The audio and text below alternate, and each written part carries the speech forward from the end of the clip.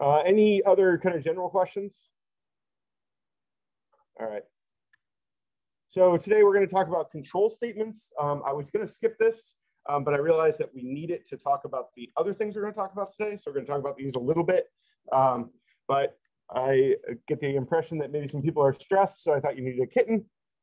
So there you go. Everybody gets a cute kitten. And now we're going to do a little demo. We do have a lot of stuff to get through today, so I'm sorry if I'm moving a little fast, but please, please ask questions. All right, so, oh, actually, well, I thought I fixed that slide. As I've mentioned in a bunch of times before, right, we kind of interchange a bunch of statements a lot. So I'll say sometimes control statement or a conditional statement. I would actually say conditional statement is the more common term, but they mean the same thing, okay? So basically, if you think of it from a control perspective, it's the path through your program, right? And you think about conditional, it's basically cause and effect type statements. So control statement, generally speaking, is a little broader, and conditional statement is kind of a subset, but they're often used interchangeably. So if you see that, that's why. All right, so hopefully, oops, I didn't realize I cut this off. All right, so we're gonna play a game, but not really. We're just gonna talk about playing a game. So basically, we each roll a die, all right? And if I have a bigger number, then I win $1. If you have a higher number, then you win the $1. And if we're equal, then nobody wins, okay? It's just a draw. So what we want to do now is make a function to play that game. Oh boy. So does anybody know how we might do that? Has anybody read ahead in the book, or? We can do the simplest version first. Any ideas? Like I said, we have a lot to get through today. So if you have an answer, jump on it. All right, so this is where we introduce the if statement. And like a lot of things in programming, it's kind of exactly what it sounds like. So if my role is greater than your role, then what happens?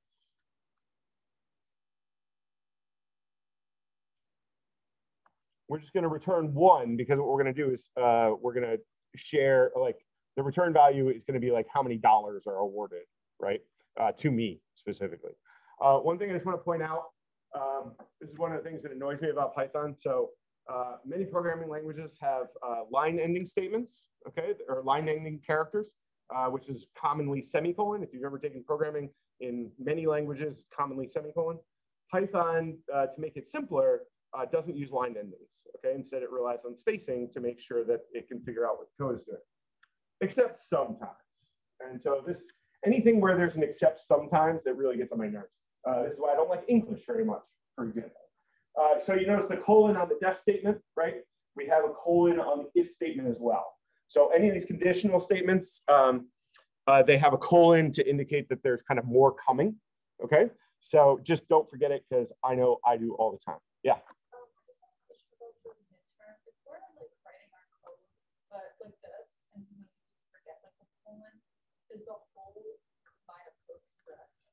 So I'm going to try very hard to have partial credit, but I do actually warn you in the beginning of the midterm. I just wrote like the warning like an hour ago, saying be careful of that, because it really can ruin the entire thing, right? So the colon, for example, here will just result in an ugly error, very easy to fix, right? But if you do something like forget a paren or forget an angle bracket or a square bracket, that can often result in a different outcome for the code. So I would say that if you get a different outcome from the code versus an error, that is definitely going to be completely wrong. Okay, but if you if it's something that's likely to be caught by a syntax checker, then that's where you probably get some partial credit. So be very careful of it. It is important, and the reason it's important is because when you're doing it, you've got to get it right. Otherwise, you'll get outcomes that you don't expect. This is the other reason why, testing. Okay. Whenever you build any kind of code at all, I strongly recommend that you run a few tests and make sure the outcome is what you expect. Okay.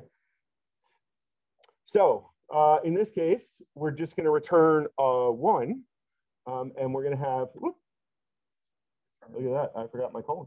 No, I didn't. Oh, I just have a typo. Okay.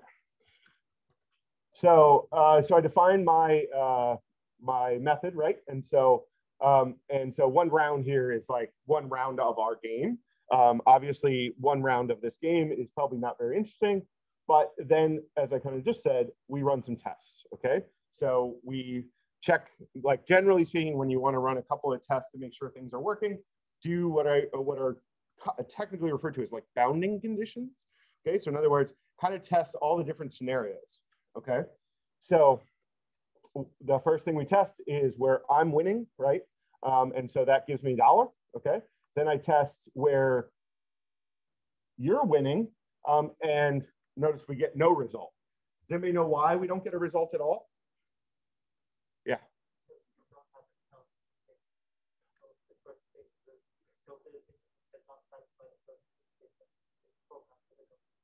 So you're mostly correct. So because we have no other case, right? Which in most programming is referred to as else, right?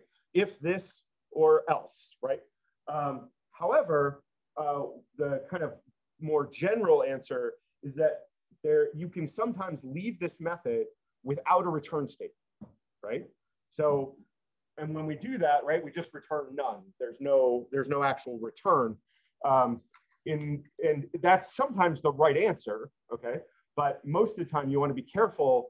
Like I actually prefer to have my code written such that it always has a way out that includes a return. Even if the return is something like an error or something invalid or something like that, I don't like writing code that looks like that because there's kind of a condition where I don't know what happened, right? So we're going to write this a little bit better, but we're taking the same parameters, and then we kind of have the same beginning code. Assuming I'm typing correctly.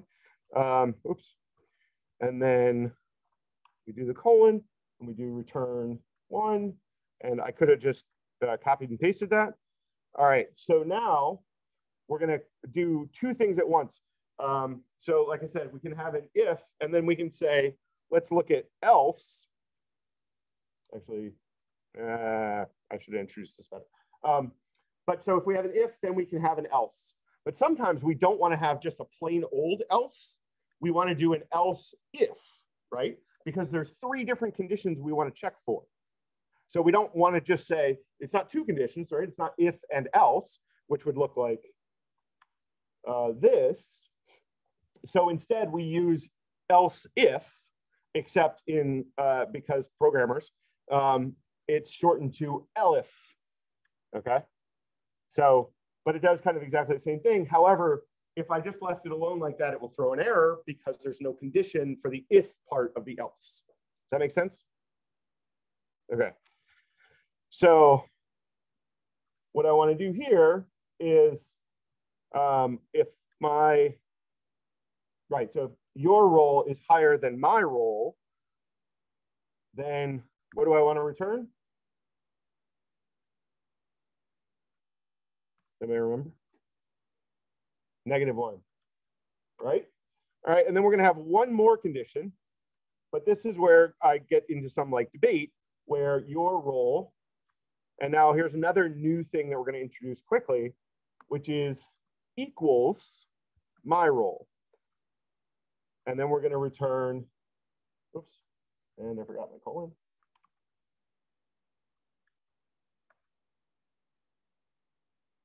All right, so what I want to point out, in case it's not suddenly obvious, see the double equal sign? So that's not an assignment, okay? So when we have a name and a value, right, we assign that using equals. It becomes the thing, right? Whereas double equals means, are these the same? Okay, so it's a test. So it's kind of like the angle bracket with the less than and greater than, okay? except that this is how you say, is this equal to the other thing? Everybody got it? All right. So now we should get a better result. The only thing is, if you kind of, I'll do that in a second. All right, so we should get a better result now. So now we have the condition where 1 and 1, so we get tied, so therefore there's no outcome. And then we have I win, so I get $1, and I, now, yeah, and so here's another edge case, right, that's not being accounted for. So we have a -1. So, wait, yes, never mind. I thought it wasn't handling negatives, but it is. So that's why I often, right? Mm-hmm. They're both in the same direction you want. No, but I flipped the variables. So 7, that should be -1, shouldn't it? Wait, see what I did wrong? I'm sure I have a typo, but I can't see it.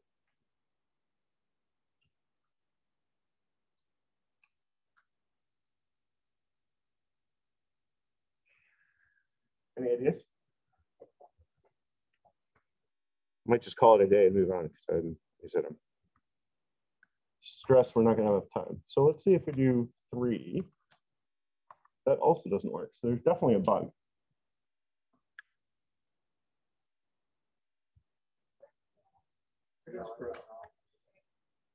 Oh, duh. Yeah. I told you I'm not, some days. All right, there we go. That's what I want. I think I just, mixed it up. So the thing is, as I said before, what I don't love about this is that it only has a return if you do things correctly. So what I might do instead, because I like to know what happened, is in all cases return, let's say -1,000 or 10,000. So now if any of the conditions aren't satisfied, I'll get a -10,000, which clearly indicates that there's something weird going on. I could also raise an error and all that stuff, but we won't get into that today.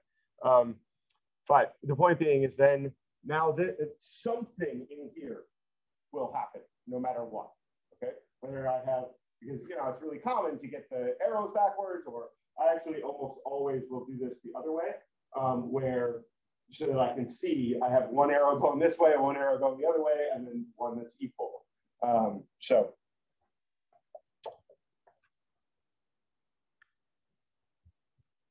all right. So we'll just execute that. And then just, okay. All right, so does everyone understand the basics of kind of an if statement? It's pretty straightforward. Like I said, it sounds very English-like to me, right? If, and then check this condition, then do something, okay? And then otherwise do something else. Or you can kind of combine that, right? So I don't know if you can actually do this in Python, but we could do a much uglier version of this by, let's see if I have it. So I could say else, and then in this statement, do another if, right? And then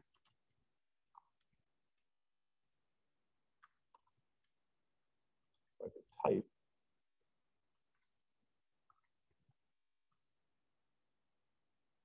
Right, so I can do it with just the else statements, right? So this is equivalent to that up there, right? Just like this is equivalent to that up there. So I can write it out. It's just that it's harder to read, it's harder to follow, and you very quickly end up way over here, right? So that's why we usually combine it. But that's a perfectly valid way to write it as well. It's just generally considered less pretty. All right. So the first thing we're going to do, we talked about this, we've talked about some randomness before, but I'm not sure we talked about a function to do randomness for us. So conveniently, NP, which if you recall is numpy, has a function called random, and then it can actually do a choice on an array. So what do you think that's going to give us? Any idea?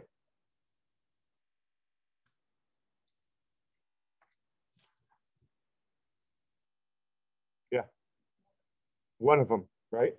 So cool, oh, different, oh, same, different, right? So it's just going to randomly choose. That randomness is independent every time, right? So as a result, it may be the same again, or it may be a different one. And theoretically, there's no way to know because it's random. So what if I want to do a bunch of them at a time? Well, so then we can use the other or another parameter where we take the same array and then we can give it a count. All right, and so what we get back is an array of random results. And so if you watch it, right, it should change each time I run it, you know, because it's pretty unlikely to be exactly the same every time. So I can just run it with 7 or I can run it with a whole bunch. But then what's handy is, if you recall, right, we can do operations on the whole array at once. So what if we wanted to find out if, like, what if we want to find out how many times wake up appears in the resultant array? Anybody have a guess about how you might do that? I gave you a big part of the hint.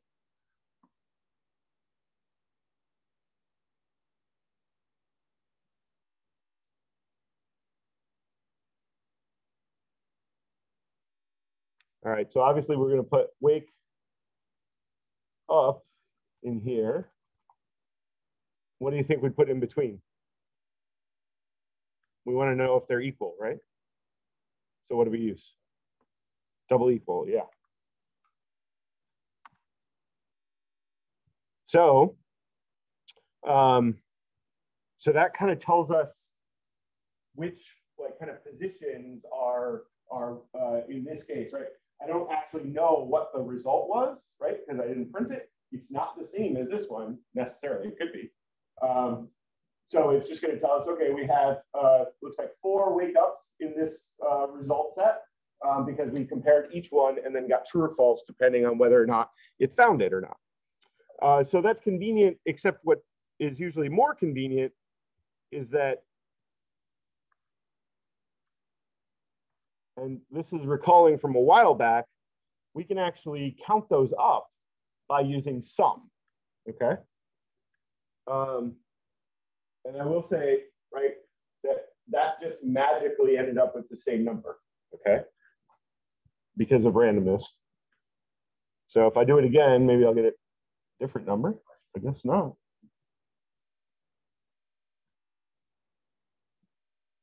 Yeah, I'm not doing anything wrong. Yeah, there we go. I was like, how is it consistently getting the same result? So, you know, it should just come out. It could be 1, it could be 7. You know, it doesn't, you never know because it's random.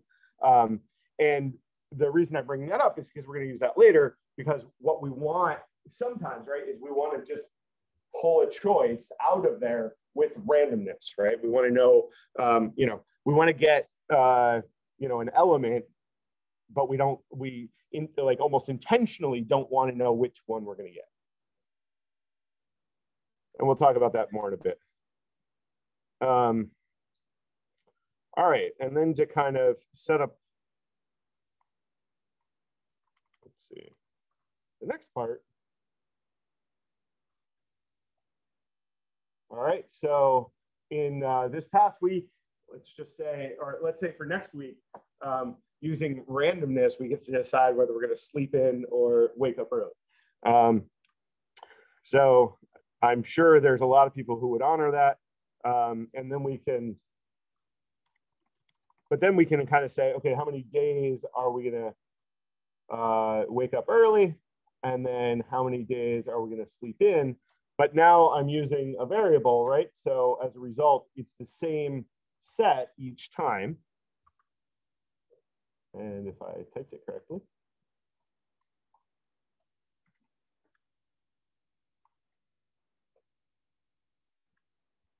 What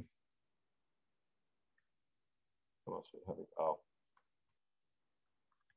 All right. So, so it counts to 3 and it counts to 4. So now we know that how many are in each one. And then, we can get into things that are slightly more interesting. So for example, on a die, we know there are how many sides on a die, like the kind you roll? 6. And the thing is, how many dots are in each one? Like, is there any that have 0, right? So we're going to do NP arrange here for 1 to 7, right? So it's going to be 1, 2, 3, 4, 5, 6, just because we want it to look like a die rather than, just 0 to 5, I guess. So, all right, and then so we can roll a die by just doing random choice, and we get a die roll, right? So this is a great way I have used many a time to try to pick a restaurant, with some other people, is roll a die, because that way you can see what you actually favor. And we should get a different result most of the time, and then, kind of move on. But so what we want to do there is then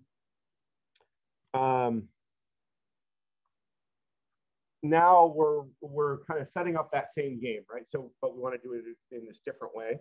So we're going to set up one round. And so we need to figure out what my role is, right? So does anybody have any idea how we get to my role? Right, because what we were doing before is we were just hard coding numbers, right? And we were calling it, and then saying, was it right or wrong? Or sorry, did I win or did I lose or did I tie? So how can I get my role here if I want a random die roll?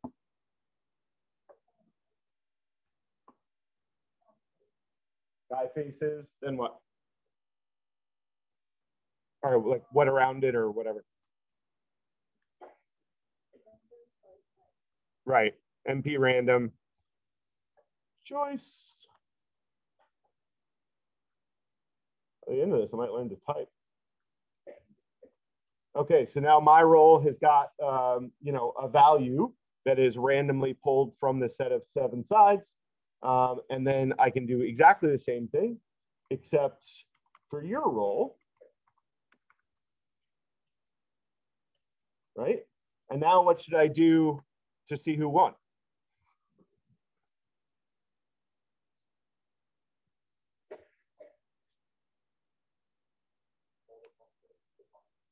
Yeah, call the function the outcomes function, which is called one round, which is probably not the best name in this case. It might better be called like, outcome or winner. All right, and now so we have a function that now can simulate one game, right? And so there we go. I lost the first time. I lost the second time, or tied rather. Now I actually lost. And I actually lost again. I'm not very good at this. All right, and then I finally won. So, we're gonna kind of move on from there. All right, so we're still trying to set up that game, okay? So I know I'm kind of going off to kind of explain individual pieces, but we're still trying to set up the game of, let's do these die rolls and figure out who wins more often, or whatever. So we need to move into another control statement, which is called a for statement, or commonly also a for loop, okay?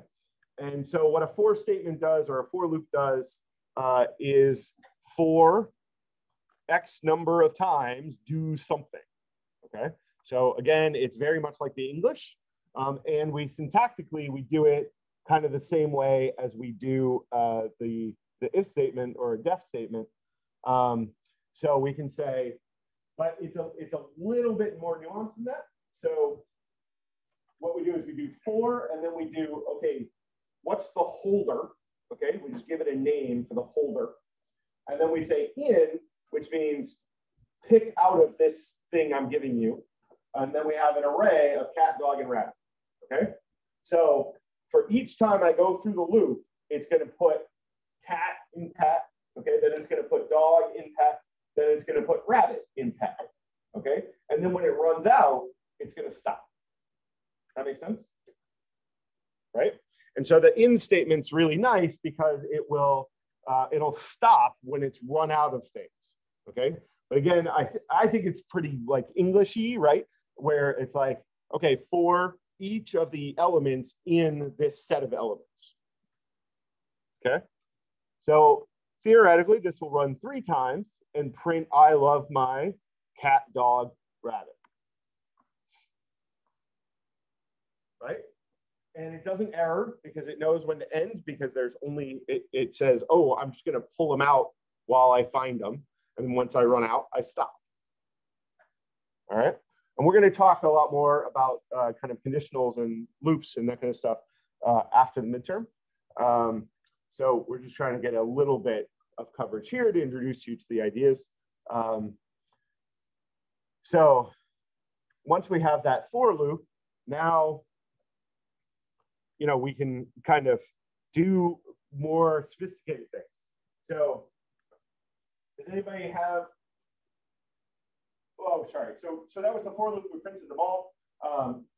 And then I don't think we've talked about this syntax yet. Does anybody have an idea what will print in that first one? Yeah.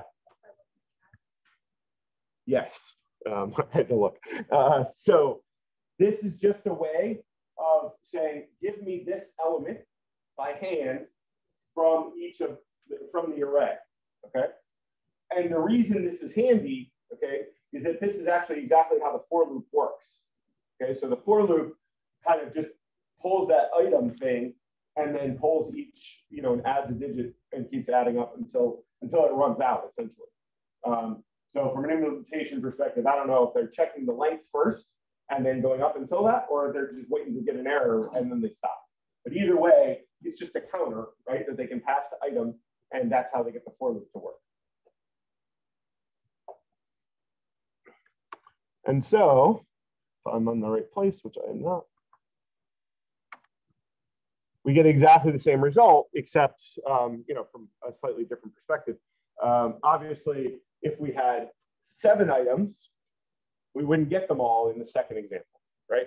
We would get them all in the first example.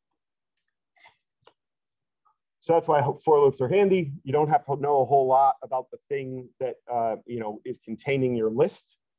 You can just kind of pass it to the for loop and it'll figure it out using the in statement. It's not the only way to run a for loop, but it is probably the most common. So, okay, going back to our game, how, if we look here, right, how would we get 5 game outcomes easily using a for statement or a for loop?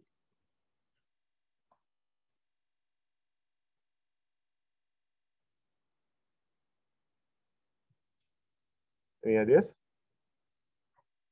Well, how do we get from kind of 0 to 4 in an array? Have we used it today? I don't know if we've used it today, but we've definitely used it a whole bunch in the past. So how do we get an array of digits from 0 to 4? Yeah. Arrange, right? So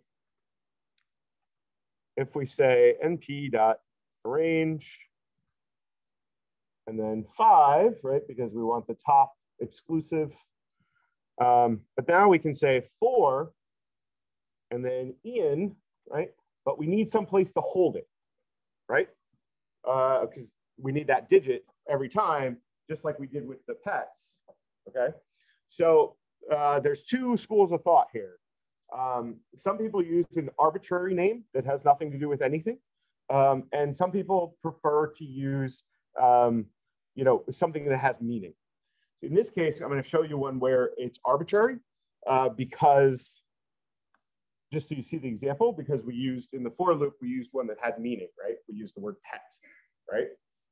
And actually very commonly up here, you would actually call this array, you would call it pets, right?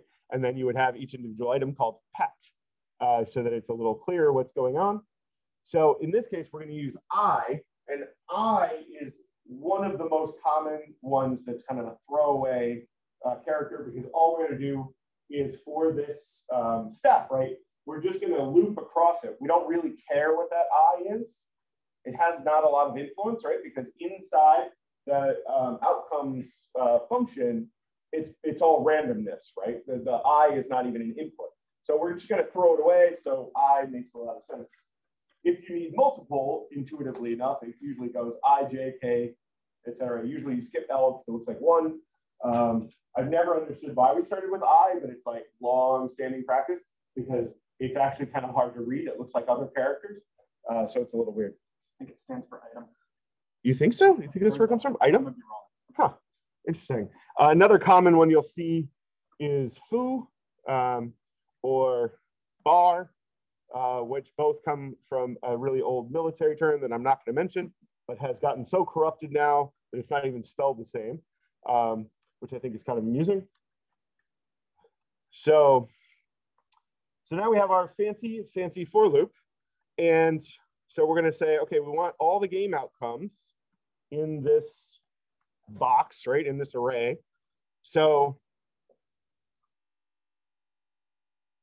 now we're going to introduce another kind of newish function, which is, if you notice, we already had, that's supposed to be this side. We already have an array here, right? So what we did was we made an empty array and we stuck it in game outcomes, okay?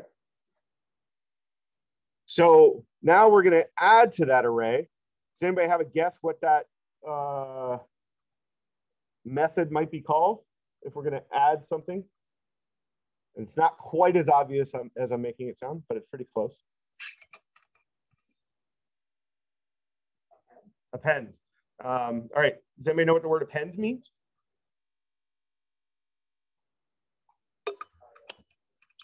Sorry. Add it to the end. So this is a common English word. You'll often see in programming land as well, much less commonly in English, also prepend, which means put it at the beginning.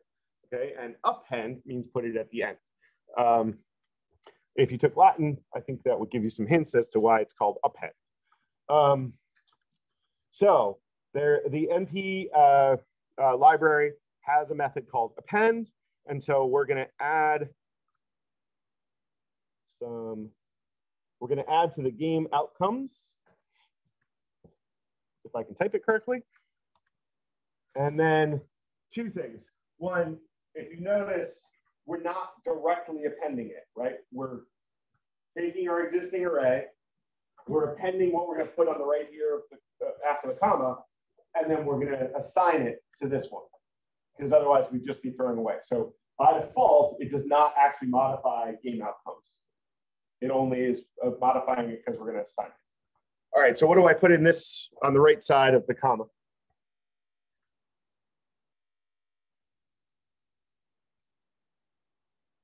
Does anybody remember? Let's see. There's a hint.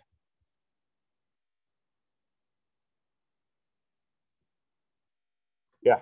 Simulate one round. Exactly. So simulate one round. And as I said before, like nowhere in here is the I used, right?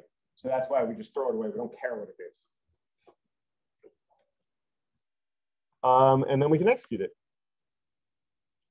And then we get a quasi-ugly result. Oh, I forgot. Yeah, so I actually did something that's perfectly valid that is way further advanced in Python than we are right now, which is I actually attached the method itself into the array because I forgot to put in parents. So that looks a lot better. I'm still on a pretty serious losing streak though. So loss, win, loss, win, loss. All right, but I have 5 games now that I've played. Now, I want to see if there was something else I was going to talk about.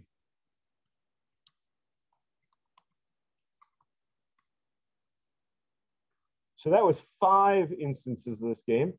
What could we do to make it a whole bunch more? Let's say like 10,000 of them. So it's exactly the same like code block. What can I do to make it 10,000 of them?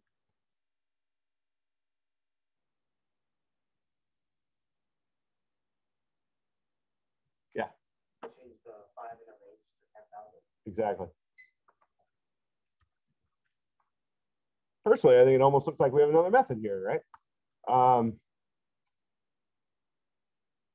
So we get a whole bunch as signified by this ellipsis here, that it's not going to print it all out for us. So what we can do is we can find out how many actually landed in there. Does anybody remember how to do that? If we want to just know how many items are in the array game outcomes. Oh, I already have it. Look at that. So then we get 10,000, right? So that ellipsis, okay, ellipsis means, you know, in, like I said, both English and programming, it means missing stuff here, okay?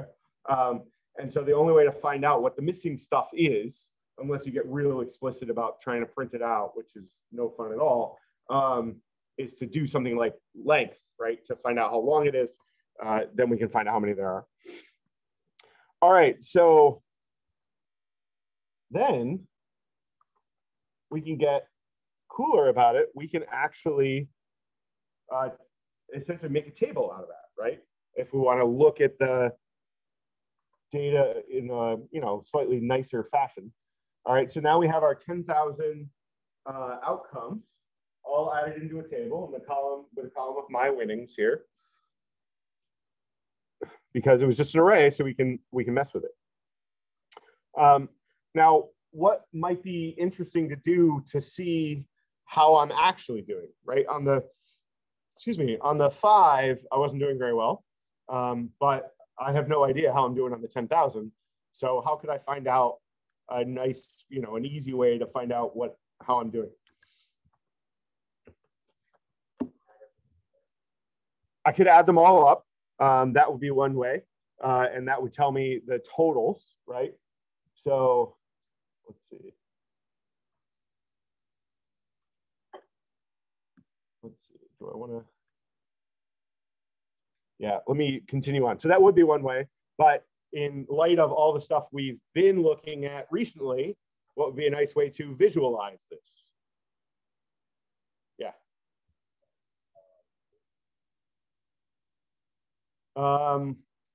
So yeah, so we could group it.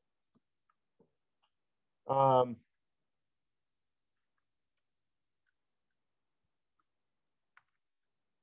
I get the case thing right? Right, so I can group it. And now I know that all y'all won 4,190 times. We tied 1,608 times. And I won 4,202 times. So I'm actually winning, right? By like a little bit. 12, I think. So that's pretty cool. What's another thing we could do that would make it even easier to tell what's going on?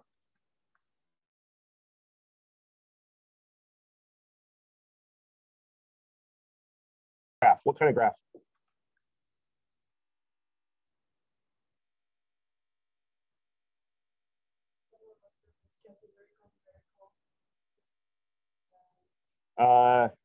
Just categorical. Yeah. Is that right? Oh, no, I forgot the. It only has one column. Just use that one. Assume you know what I mean. All right, and so now I get a pretty picture that shows that I'm winning by a hair, right? All right.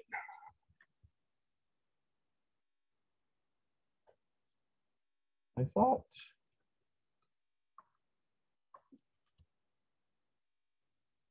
Yeah, okay. So we're going to talk a little bit more about this stuff. All right, so is that making sense? Like, so, you know, if we want to do a test, we can use an if statement. If we want to do a loop, we want to do something a bunch of different times, we can use a for statement. If we, you know, once we get a result or whatever, and we make an array out of it, we can then turn it into a table. So it's all the stuff we've been doing all along. It's just that, you know, all the stuff builds together, right? And so we even though we have a very limited set of like functions or a very limited set of things we can do, we can keep building on it, and it actually turns into things that get very expressive, right? We can actually make really big things. So we're going to talk about another simulation. And how are we doing on time today? Not too bad. All right, so let's see if I can.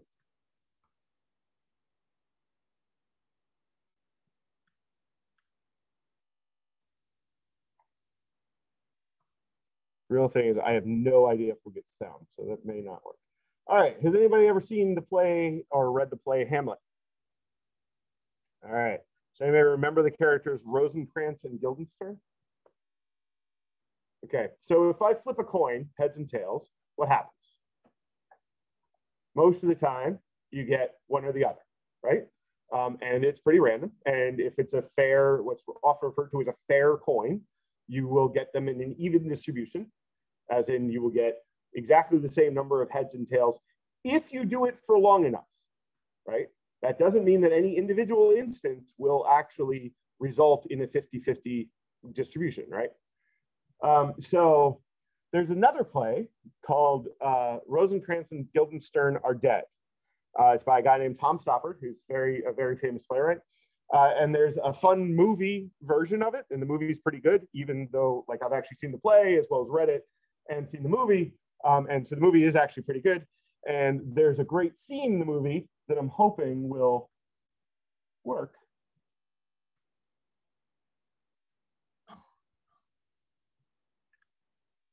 Let's see if it actually will play. I don't know if we can get sound. Actually, let me start it over because otherwise. So mind you, what you're about. All right, so the scene goes on like that for a while.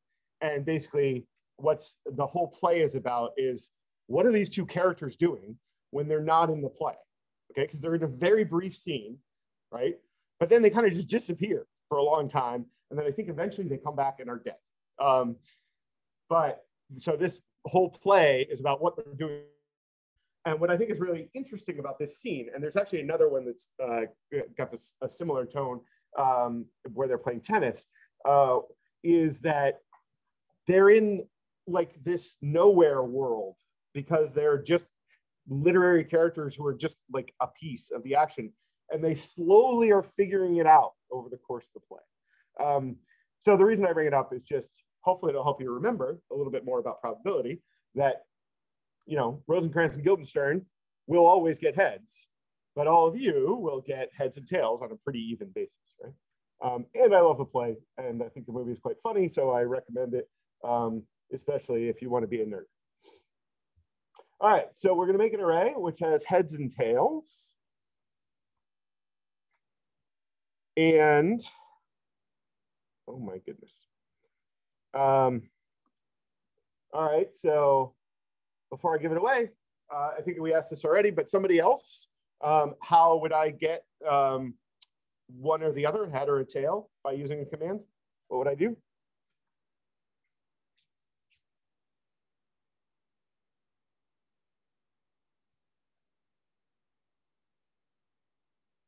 It was answered by the front row over here earlier. I asked the same question. Yeah.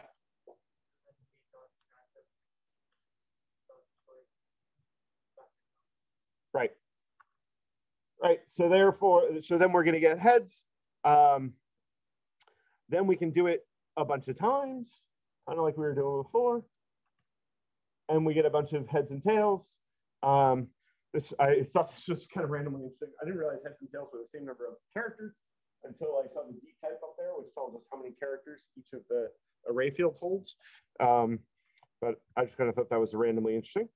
All right, and then we can say, okay, let's figure out how many heads results we have by doing the true and false thing. And then again,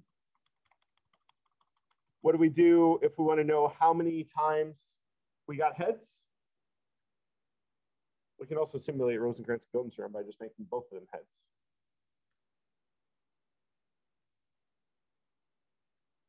Do you remember?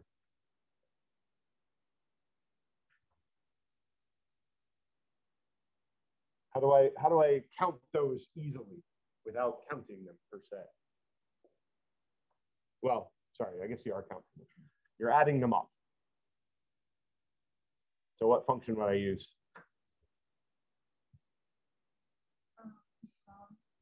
Right.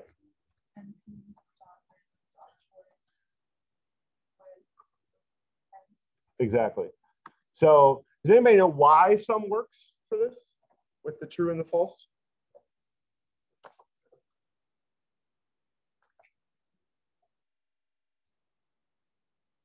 Yeah. They are exactly. So we're going to also talk a little bit more about Booleans again, kind of after the midterm, but kind of for the near term. So a true is kind of can be interpreted as a 1, okay? And a false can be interpreted as a 0. So I don't know how many of you have computers that have like a flippy on-off switch. You'll see it on other electronic devices too. But have you ever noticed that it's usually a 0 and a 1 on the on-off? So the off is the 0 and the 1 is the on for the same reason, okay? Because if you think about it, computers down at the end of the day, right? They're just zeros and ones. So generally speaking, this is actually not true in all programming languages. Basic being a prime example. Generally speaking, true is 1 and false is 0. So we're going to put a bunch of outcomes into flips variable, just so we don't have to keep running that same thing over and over again. And then just for the sake of knowing what's in there, wait, do we care? Oh, no, not really. But you get the idea. It doesn't really matter what the arbitrary set of things is. We can pull an NP random out of it. We can do it a bunch of times and we can get a bunch of results. So we can see how that distribution looks like, what kind of stuff is in there. And we're going to talk more about why you care about the things that are in there, and hopefully in a few minutes. So kind of moving on from there, we're actually going to make a little function, which is going to tell us the heads in 100 tosses, okay? And so we make a little function that does that, and then we can start building on that, because we want to know kind of course across this 10,000, we want to take those results and kind of do 100 outcomes each time, kind of see, can we actually get to that 50-50 result? And so as it thinks about it, right, because now we're starting to do some like material work, it's thinking about it a little bit longer. Oh, I went into the wrong boxes. But now we can turn that into a table, right? And so then we can do cool things like make a histogram. And so, as you can see, we do get a pretty good like standard deviation distribution where we can kind of look into this histogram and we can figure out how often the heads is happening, right? So most of the time, it's in that 50% range. So the world exists as you expect. All right, so let's see, I think that's the slides. Yeah. All right, so just to kind of quickly recap, right? So control sequence of computation that are performed in a program. If and for, they begin some of those control statements. And you use if so that you can choose different, so you can have different paths, right? And then for is so that you can do the same thing over and over again without having to write it 500 times, right? Or an arbitrary number of times. So if and for, I think, will come up next week. So that's why I'm kind of introducing them. More importantly, they actually are in kind of important to some of the other things we're going to talk about here. All right, so has anybody ever heard of the Monty Hall problem? All right, somebody want to tell us what it is? Yeah.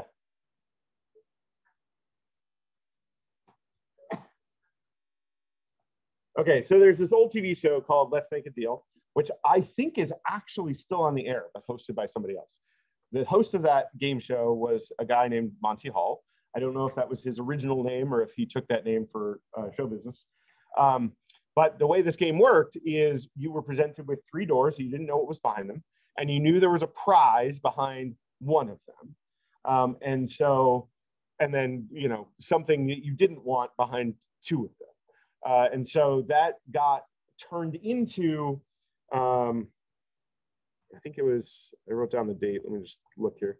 So I think it was in 1990, basically, this kind of blew up as like an interesting problem because you want to know how to win, right?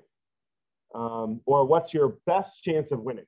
So what happens in the game show is you're presented with the 3 doors and then you make a guess, okay? Let's say in this case, I guess door number 1, okay? Then Monty would actually open door number 3. So one of the other 2, okay? Should you keep your original door or should you choose door number 2? So anybody who doesn't know the answer to this problem, do you have any guesses? Yeah.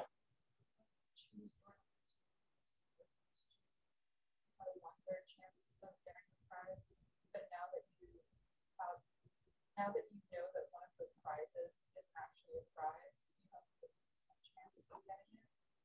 So you can choose door number 2 to have a higher chance of winning. Right. So most people look at this and say, because it's like flipping a coin, right? So like flipping a coin, when you flip a coin, you either get heads or tails, right? If I flip a coin again, there's no effect on the prior time I flipped the coin on the new time I flipped the coin, okay? This is not that, but people feel like it is because you've removed one of the elements of the equation, and now you're just presented with the door. But in fact, it's actually the same probability as it originally was. So you've actually reduced it. So now this has a much higher chance of winning than this does if I chose door number 1 to start. So much controversy in, again, the nerd community primarily, but it did leak out into the real world. And so a lot of people talked about this and basically wanted to show kind of the math for how does it work. So we talked about it a little bit, and then I'll also show you something randomly. One quick comment too. Whenever we write stuff in these notebooks that kind of comes out as like text versus like actually Python expressions, that's a language called Markdown. And Markdown is a way of doing like word processing looking documents, but in plain text. But the idea is that when it's processed, it looks nice, but even when it's not, you can tell what they're trying to do, okay? So in other words, I made a table, so it looks like a table, right? With pipes and bars and stuff like that. Normally, if I wanted to do this nicely, well, I would also type correctly.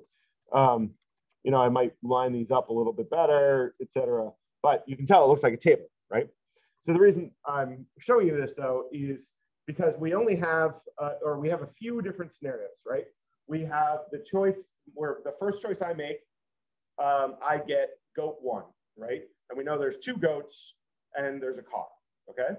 So in the first time I get goat 1, and so what's shown then is goat 2, and then the last choice is the car, okay? So because remember, they're always going to show you not the car, right?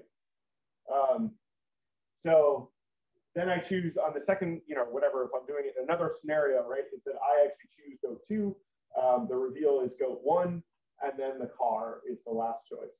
And then the last one is I actually got the car the first time. And then for shorthand reasons, I could get goat 1 and goat 2, or I could get goat 2 and goat 1, right? That's the other ones. Obviously, those don't actually matter because I've already won the car, so I'm actually not going to go through the rest of the steps. Although, as I recall with the actual game show, if you won the car, they would actually give you another set of doors and say, do you want to put your car up against this even better prize? But it's been a long time since I saw the actual show. So we're going to make, so just by way of display, right? So now it looks actually like a table because it's marked down. So I'm going to make a doors array with the cars and the goats. And then I'm going to make an array of just the goats, right? And then I need a function now that can basically take in like kind of what happened and then give back what kind of what happens next. So if a goat is equal to first goat, what should the result be?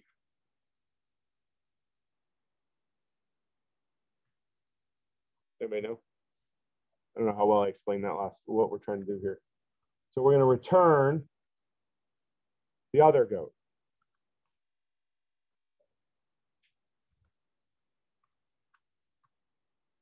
And then if we didn't get the goat as if we didn't get the first goat, then we want to return, and we got the second goat, we want to return the first goat, right? So basically all this function does is return the other goat, yeah? So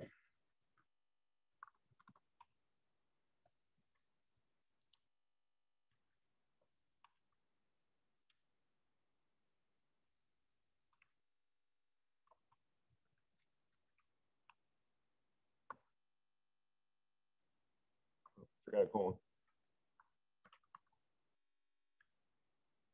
All right. So now we have a little tester, right? We just make sure that we get a second goat. And then in this case, we told it we got a chicken, and so therefore we get no goats back, right? Because it's not a valid entry. So then we want to go in and make the actual Monty Hall simulation. And in the interest of time, I'm going to drop most of this in here.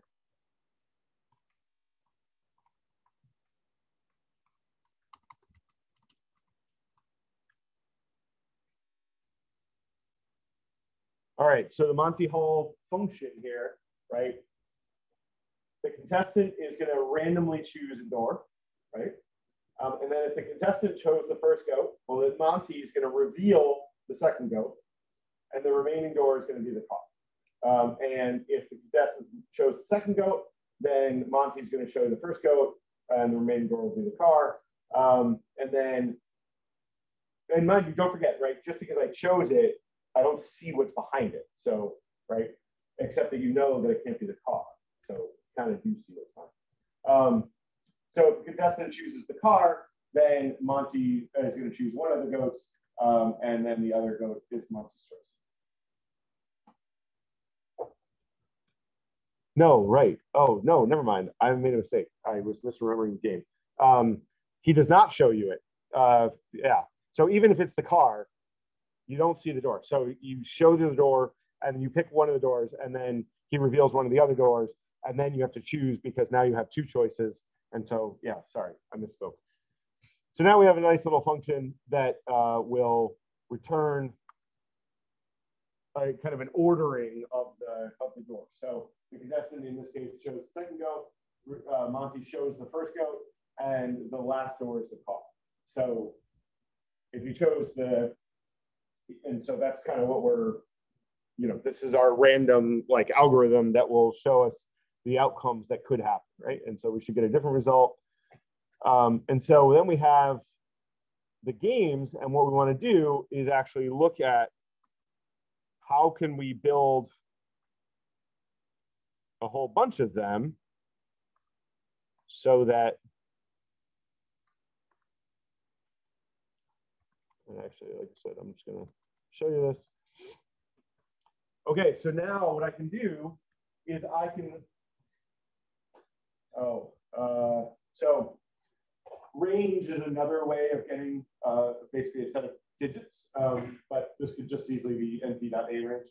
I think I just typed in the wrong one because I'm used to the other one more. So this is just going to do for I in that range, we're going to actually run the game 3,000 times, okay? And we're going to just keep adding a arbitrary or like a random result, right? Where the contestant chooses different things and you get different goats and you get, and then sometimes you win.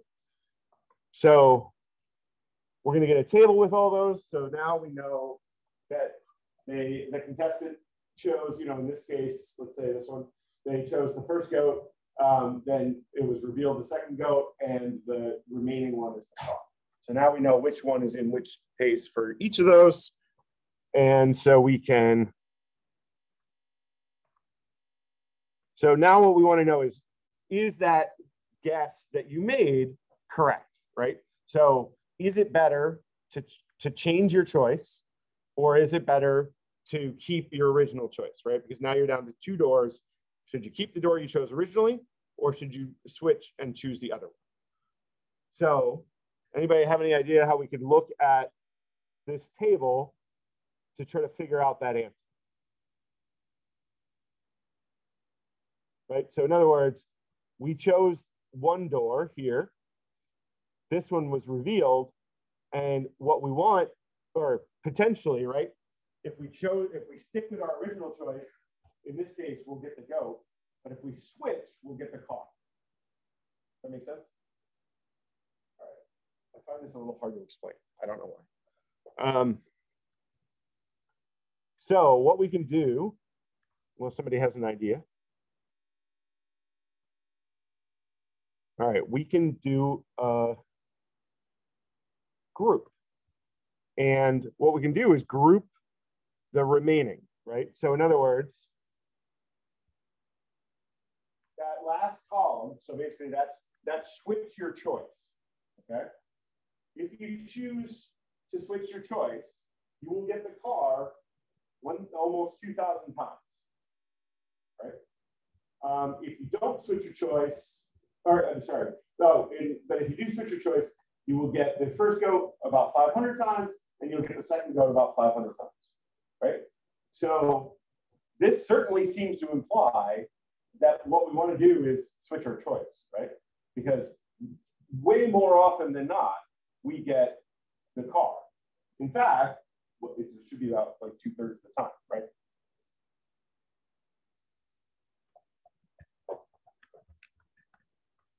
So, but we can make it even nicer by kind of doing what we did before, which is look at a horizontal bar chart. And so now we can really see that it just kind of really overpowers that you should always change.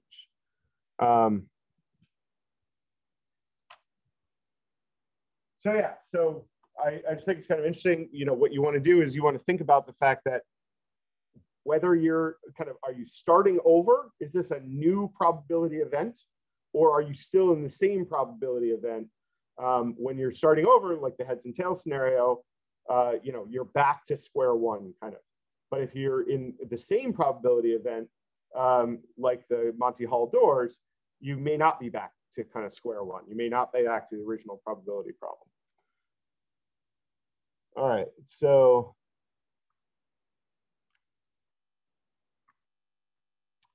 that kind of introduces the term probability. Sorry.